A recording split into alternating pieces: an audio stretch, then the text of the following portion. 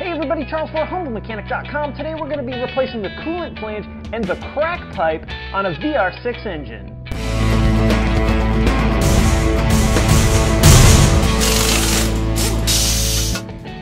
So both of these parts are a very common leak point on almost all VR6 engines. The engine we're going to be doing this repair on is a 12-valve VR6 on my 98 GTI. The parts that we're going to be using for this repair are the Eurowise aluminum coolant flange housing, the 42 draft crack pipe, an OEM thermostat, and Pentacin Pentafrost coolant.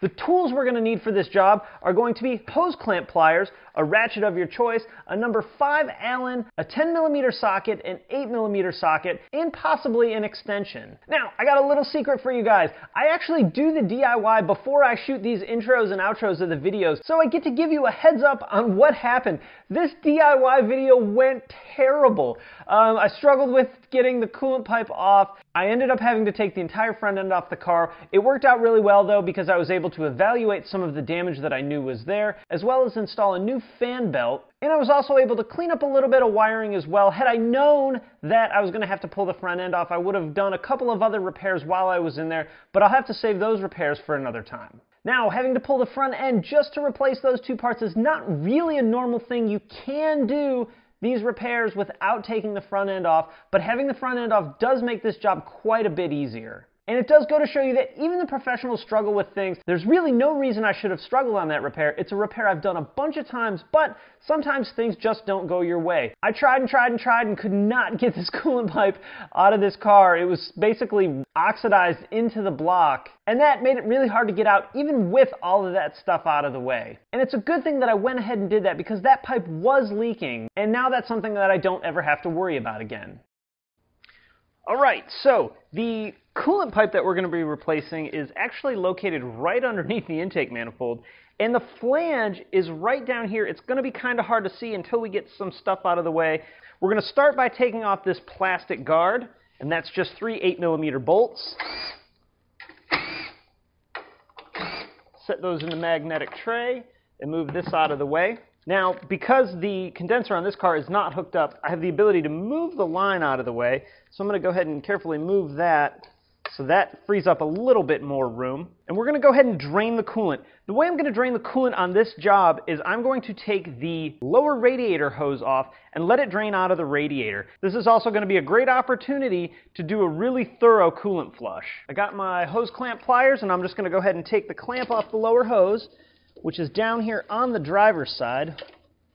Hopefully the clamp's in a good spot so you can get right on it. I'm actually going to go ahead and get this wiring harness out of the way. This is a twist lock connector, so you simply twist it and work the connector apart. This is going to give me even more room to do this repair. Now that's tucked neatly out of the way. Should have a little bit more room to get down in here and get this clamp off.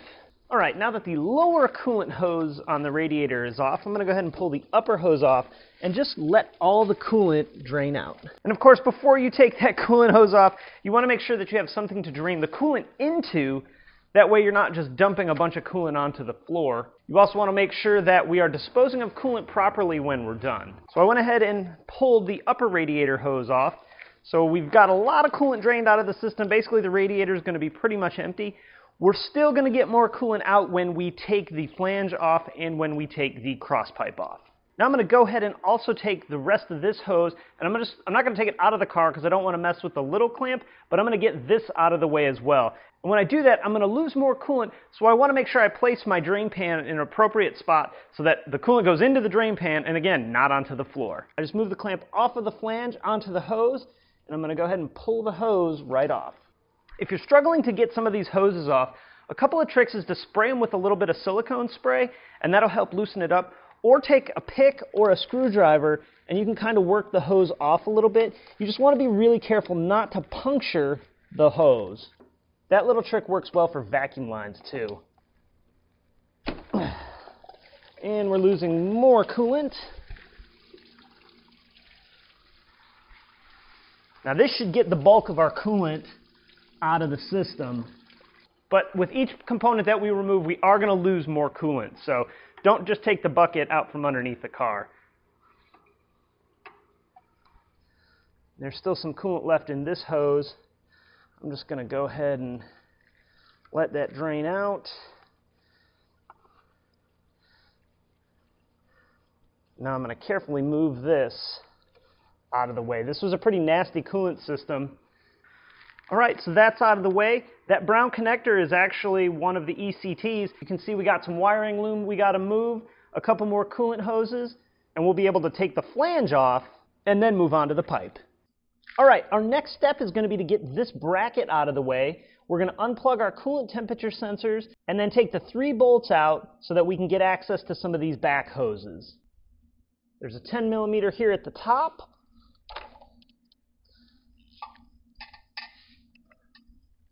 We're going to get that out of the way.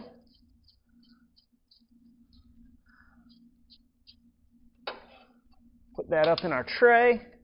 Now our bracket is loose. You can leave these wire looms in if you'd like to. I like to get them out of the way. That's just one less thing for me to work around. These just pull right out. Set that in our tray. I'm going to go ahead and disconnect our ECTs. And get that connector out of the way.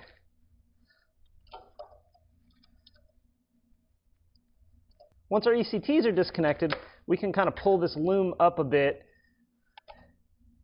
so that it's not hanging down in our way.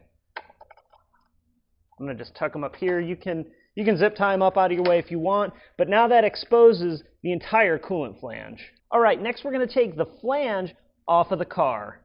The flange is held on by 3 bolts that are 5 millimeter Allen, 2 long ones and 1 short one.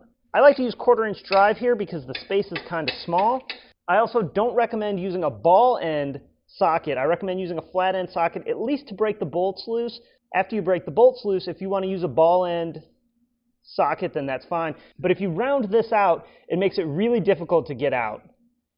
And when you use ball end, you're more likely to round them out than you are if you use a regular flat end. I will say the best quality ones are snap-on, but you can avoid the situation altogether just by using a flat one. So there's 1 bolt here. Right on the other side of the coolant flange is the 2nd bolt. It's a little bit hidden. I'm going to go ahead and loosen that one. And then we're going to discover that the 3rd one is actually at the back of the flange. This one's kind of in a blind spot that you're not really going to be able to see. You're probably going to also need to put an extension on the end of your ratchet. Again, if you struggle to find the location of that bolt, look at your new one and that'll give you an idea of where it's located. So you can kind of see from the position of my extension right here, that is on the bolt right now. And I'm going to go ahead and not only loosen that one, but take it all the way out. Now this one in the back is a short one, which makes doing this quite a bit easier. It actually fell out and down, so I'm going to leave it there because we're going to have this all the way out, and it's going to give us a lot more room to grab that bolt we just dropped. Here's a good visual of the length of the front 2. You'll notice that you're going to start losing a little bit more coolant as well. So now what we can do is we can go ahead and kind of rock that loose. We're going to make sure our drip tray is in the right position as to catch as much coolant as possible. And now we're going to go ahead and take our other coolant lines off. There's one here at the back that goes to the thermostat. That's the one that attaches to the lower portion of the radiator. So I'm going to get that out of the way altogether. Now that my flange is all the way loose, I can take this other clamp off. You can also disconnect the fan, which is just below here, if you want to, and get that out of the way as well. I'm going to go ahead and do that. Looks like my fan connector is a little bit corroded, so I'm going to add that to the list of things that we're going to have to fix. That did open up a little bit more room. I can go ahead and remove this clamp and get our final hose on the flange out of the way.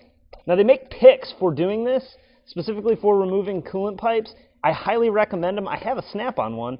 I just left it at the shop, so we're improvising with a screwdriver here, folks. Got the hose off. I'm going to go ahead and pull this entire contraption out of the vehicle. Here again, you can see just how much rust and nasty stuff was inside of this cooling system.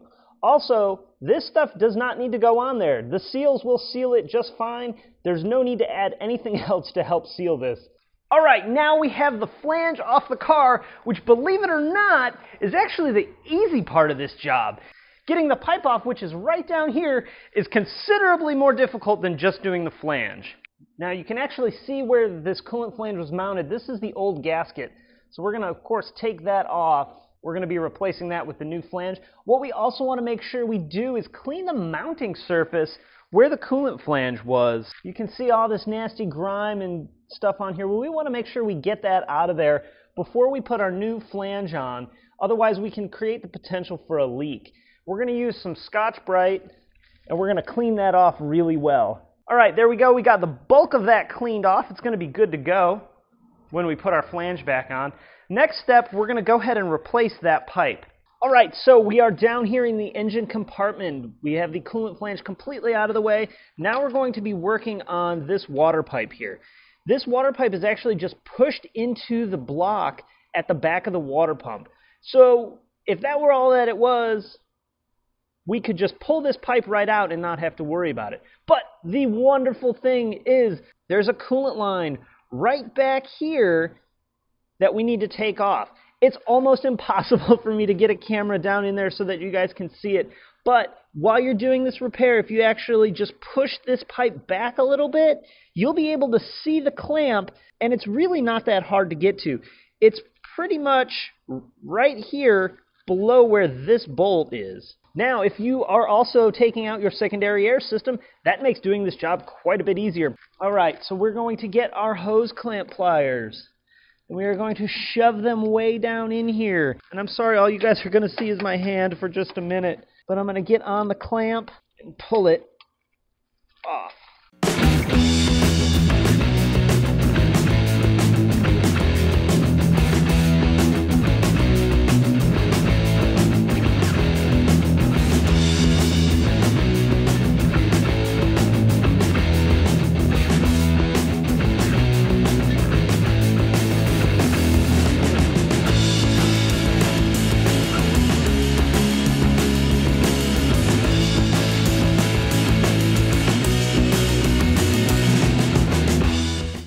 As you can see, I have quite a bit more taken apart than I had initially intended on. You know, this is a great example for you DIY folks.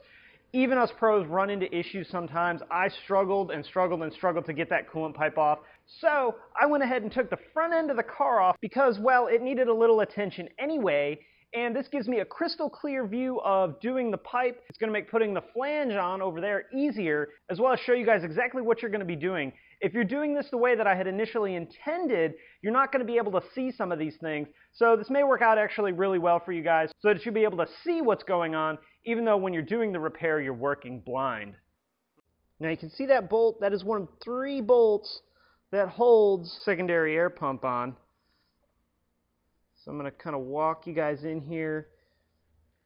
You'll be able to see it right back there, right where the light on. There's 3 of those bolts. These look like they're a little bit stripped out, which just is further confirmation that someone has actually been in here before doing work, or trying to do work, I should say. So I have a number 6 Allen with a ball because the angle on this is a little bit weird. I'm going to go ahead and take these 3 bolts that hold the bracket that hold the pump on. Luckily, these came out pretty easy. Again, the only ball end Allens that I really recommend you use are the snap-on ones. I've tried several others, and none of them really hold up very well. I've rounded out plenty of these Allen bolts with other brands, so stick to snap-on. They're the best, and what that does is that just lets you kind of get on it at an angle instead of straight on. I got my pump loose. I'm going to go ahead and take my lines off. Looks like someone's made a repair to the secondary air pump pipe as well. So we'll see what that's about when we get the pipe off. There's that one. And I'll take this clamp off. This end off of here. You know, I hate that I had to do all of this stuff to to do this dang coolant flange and pipe, but like I said before, it's a really good example of how sometimes things just don't go well. Even if you've done a repair 100 times, there may be that one time where things go sideways on you. So a lesson for you DIYers, don't get discouraged just because one thing doesn't really go your way. Keep at it, keep trying, and keep learning and getting better. So I'm going to go ahead and rock this pump out of the way, unplug it. So now we can see our coolant pipe plain as day. Here's our pipe. I got very easy access to the clamp, which will be no problem to take off now. That comes right off when you gain all this room. And now, hopefully, this pipe comes right out. We've lost the majority of the coolant in the system here by doing this repair. And there's the rest of it. Now, there wasn't any sealant on the end of that pipe, but it was basically oxidized inside the block where it goes into the back of the water pump. Just like we did with the flange, I'm going to get some Scotch-Brite and get that cleaned up. All right, here we can see this is the port that the coolant pipe goes into. The water pump is just on the other side of that. So I'm going to grab the pipe, I'm going to lubricate the seal, and we're going to install the pipe first. Go in the block end, and we're going to install that behind the wiring harness. Now that seal is going to be a little bit bigger than the factory one. Now you want to take a lot of care not to just manhandle this pipe in. We don't want to end up rolling the gasket or pinching the gasket and creating a coolant leak, because we're not going to really know until we get it all the way installed. All right, I got the pipe properly seated. I'm going to go ahead and put our coolant hose on right here. Get our clamp put on. Now that I have the pipe installed, I'm going to go ahead and build the flange, and we're going to install that. All right, we got our old flange here, we got our new flange here. We need to swap our coolant temperature sensors. I bought a new thermostat, so we can go ahead and install a new thermostat as well. That way we don't really have to worry about doing anything to this new flange for hopefully a long time. Also, the other thing I really love about this Eurowise coolant flange is we don't need to reuse any of these bolts. It comes with new bolts that install the thermostat end to the housing, as well as new bolts that install the entire flange to the cylinder head. This is that orange goo sealant that I was talking about that there's really absolutely no need to use. But enough about that. Let's go ahead and take our coolant temperature sensors out. And we want to make sure that they go back in the same location that they came out of, so that we're not stressing our wiring harness at all. I'm not worried about those clamps because we have all new clamps and seals in the bag. So we're going to go ahead and take these out. They may stick a little bit, just kind of work them a little bit and they should eventually come out. Set that flange to the side. We'll get our new flange, open up our seal bag. These are the seals for the coolant temp sensors. We're going to go ahead and put some dielectric silicone on these and install them in the location in which they came out of. And if we don't have the orientation of the sensor quite right, that's okay. We'll be able to rotate it once we get it installed. We can plug it in and make sure that we're not putting any stress on the harness based on its orientation. All right, we got the sensors installed. Let's go ahead and put our clips in.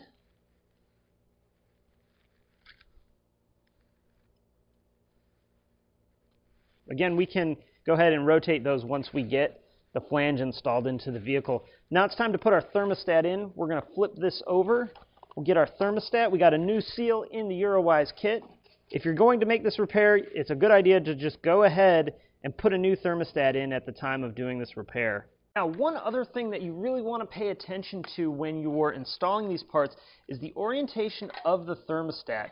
The thermostat clearly can only really go in one way. There's no way that this would fit and still be able to put the other end on. So obviously the thermostat goes in this way, but you want to make sure you're paying attention to the orientation of this little valve here. Typically what I do is I just put it the same way that the other one came out. Because this has clearly been replaced, I'm not 100% sure I trust it.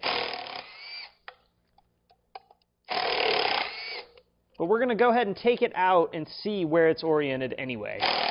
So you may immediately notice that this is not a factory thermostat. It's a made in China thermostat.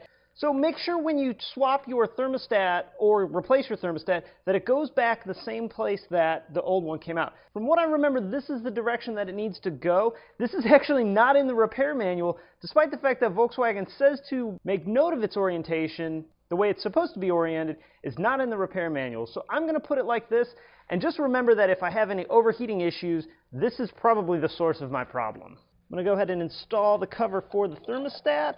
Oh, and I went ahead, before I put this on, I went ahead and installed the gasket around the thermostat. All right, I'm going to go ahead and put the cover on. You want to make sure you tighten these down evenly as to not pinch the gasket. I'll go ahead and snug those up with my ratchet. You see the paint cracked a little bit. I know painting this white is probably a huge mistake. I think I had mentioned before on another video, but it's kind of fun. A little pop of white under the hood is cool, and at some point I'm assuming I'm going to have to do a head gasket on this VR, and at that point I'll probably take this back off and have it powder coated. All right, so here's our fully built coolant and thermostat housing. I'm going to go ahead and drop the last gasket in, and we're going to go ahead and install it on the car. So we're going to go ahead and put our coolant flange back on the vehicle. I got my new bolts from the Eurowise kit. We also want to make sure that we put a little bit of lubricant in this port as well. This is going to sit in the vehicle just like this. Now I'm just going to double check and make sure I got this pipe all the way installed. What you don't want to do is get this installed and then use the bolts to push the water pipe in. You want to make sure that the pipe is already installed and then install the housing. So let's go ahead and get that there. Get it all worked on, and that's going to sit nice just like that. We get our bolts, the two long ones for the front. I like to go ahead and start those by hand. You can even put them in the end of your socket and start it that way. Now you can see this is going to be quite a bit easier for me because I have the entire front end off the car. You may struggle a little bit more without having this much room to work. So we're going to go ahead and start those by hand.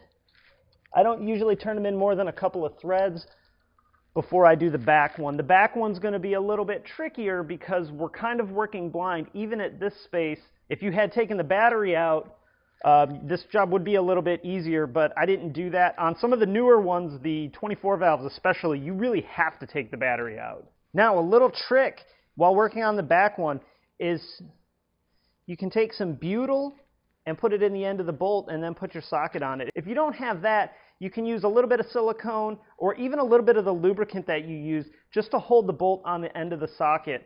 That way you're not dropping it 100 times. We locate our bolt hole and we start that one as well. I'm going to actually leave that one in there and tighten the rest of them with my ratchet. It's one of the nice things about having multiple ways to tighten bolts is that you can leave that there and run this in with another one. I'm going to run this in until they're snug with the ball end.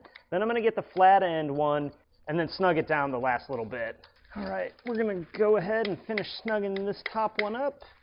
We're going to do the bottom one, which will go quite a bit faster. Now these are pretty small bolts, so the torque's not going to be very high. Probably looking in the 10 Newton meter range or so. Go ahead and snug the back one up. Gonna go ahead and tighten up my front two with the flat one. And there we go, we've installed the coolant flange and the crack pipe. So we're all done, we can fire the car up and be on a test. Oh, no, wait, we're not done yet. We gotta finish hooking up all our coolant lines. For me, I have to put the entire front end of the vehicle back on, run my wires back where they're supposed to go. So I'm gonna get the front end put back on, and be back with you guys when we're ready to put the hoses on, run the wire looms back where they go, and then fill it with coolant. So I have the front end of the GTI put back together and all the wiring harnesses routed. So basically this is where we would have left off had we not had to take the whole front end off to get that pipe out. From this point, what I like to do is I like to start by hooking up the coolant hoses so that I can actually start filling the cooling system while I'm plugging the wires back in. I'm going to go ahead and put a little silicone on the 3 points where the hoses connect. I'm going to do the back one first. So we'll go ahead and put our clamps back on.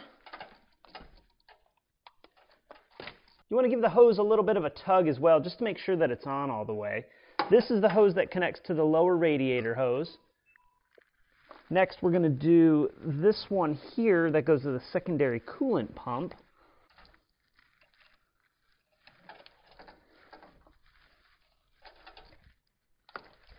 And the final one is the one that goes to the upper radiator hose. And the final one is the one that goes to the upper radiator.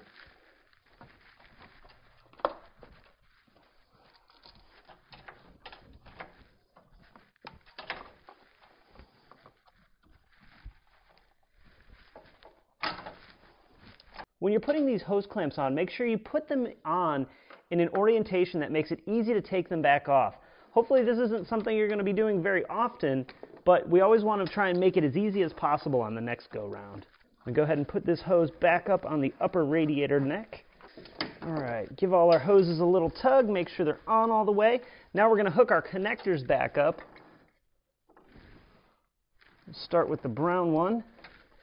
We'll pull the blue one and the yellow one down from where we tucked them out of the way. Remember that if we need to, we can go ahead and rotate the sensors in the proper orientation and plug those three in.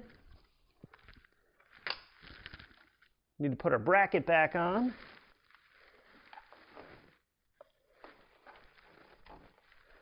We can put the wires, we can put the wire looms in the bracket first. That'll hold the bracket so that we don't have to worry about dropping it. Line that back up. That was a 10mm bolt. So we'll get that put on. I'm going to grab my ratchet. We're going to tighten that down. And that's the bulk of the job. Now we do need to fill the system with coolant. Because of the condition of the coolant, I'm not going to fill it with the good coolant that I bought. I'm going to just actually fill it with regular tap water, which for longevity is kind of a no-no. You want to make sure you're using the proper water and the proper coolant. But I'm going to be flushing this cooling system out to try and get rid of some of that junk that was built up in there. To fill the system and check for leaks, I'm going to go ahead and only fill it with water. If I knew this was going to be the end of the job, I'd go ahead and mix my pentafrost coolant, fill the system up, and check for leaks. But we're going to go ahead and do that with water. No need to rush here. We're going to just go ahead and fill it till the coolant reservoir is full. One thing you can do to help the cooling system fill faster is actually take this small line off, and that'll help push the air out a little bit faster, but not too terribly much. Also, if you have one of those vacuum machines that'll pull the cooling system into a vacuum before you fill it, that works really well too. But I don't have one of those here at the house, so I'm just going to fill it the old-fashioned way. We lost a lot of coolant, basically emptying the radiator and most of the coolant in the engine. So we're just going to take our time and fill this up. Another thing that'll help you bleed the air out of the cooling system a little faster is to raise the front of the vehicle. That'll help the air bubble up to the top. That's best to do while the vehicle is running. You can see the coolant level slowly sinking down here in the reservoir.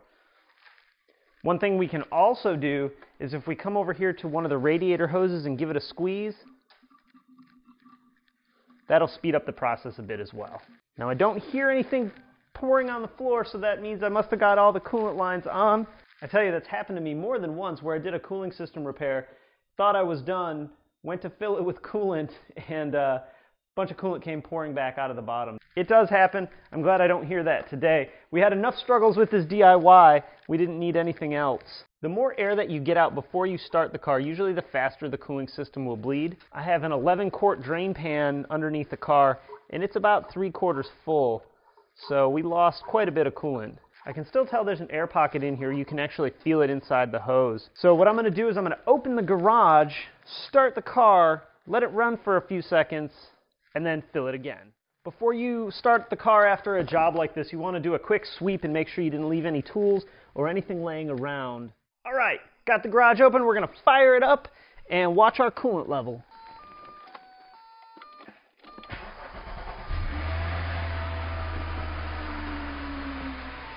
I'm going to go ahead and bring the RPM up just a little bit and try and bleed some of the air out of this cooling system.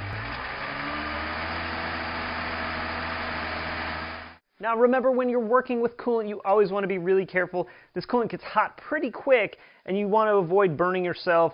Make sure if you need to wear safety glasses, you're wearing safety glasses. I like to wear gloves on most repairs that I do to keep any of this nasty coolant or oil or anything off of my skin. The noise you're hearing now is the after-run coolant pump running, and it's pumping coolant through the system. It usually runs for a minute or two after you shut the car off. Now, because it's late and I would have 3 cars to move, I'm not going to take this car on a test drive. I will be test driving it tomorrow, just on a quick drive, then pull it back in, recheck the coolant level, and if I need to, go ahead and top it off. I may actually just put a touch of coolant in it to make sure that everything's well lubricated, but again, we're going to work on flushing all that junk out of the cooling system. Alright, so there you have it, a full DIY, plus watching me struggle on replacing a crack pipe and coolant flange on a VR6 engine. Again, if it's a Mark IV or newer, you are going to have to take the battery out to give yourself enough room to work. This one does have a lot of room with the battery still in. Also, make sure you dispose of your coolant properly, take your car on a quick quality control test drive, and then recheck your coolant. I also like to recheck the coolant the next day after the car's gotten up to temperature and had time to cool back down. That almost always takes care of any final air pockets in the system. Alright guys, I'm going to wrap it up there. If you have any questions or comments, post it in the comments section below. Hey, if you like the video, throw it a thumbs up on YouTube. I always appreciate that. You can also subscribe on YouTube or on the blog at humblemechanic.com. You can follow me on Facebook, Twitter, Instagram, the blog, and obviously here on YouTube. Alright guys, thanks for watching, and I will see you next time. Oh, and the beers, multiple of the day, was Daisy Cutter Pale Ale out of Chicago. This is a brewery I've actually been to a few times with some friends of mine. Awesome place, awesome beer, downtown Chicago, very cool spot. I highly recommend it.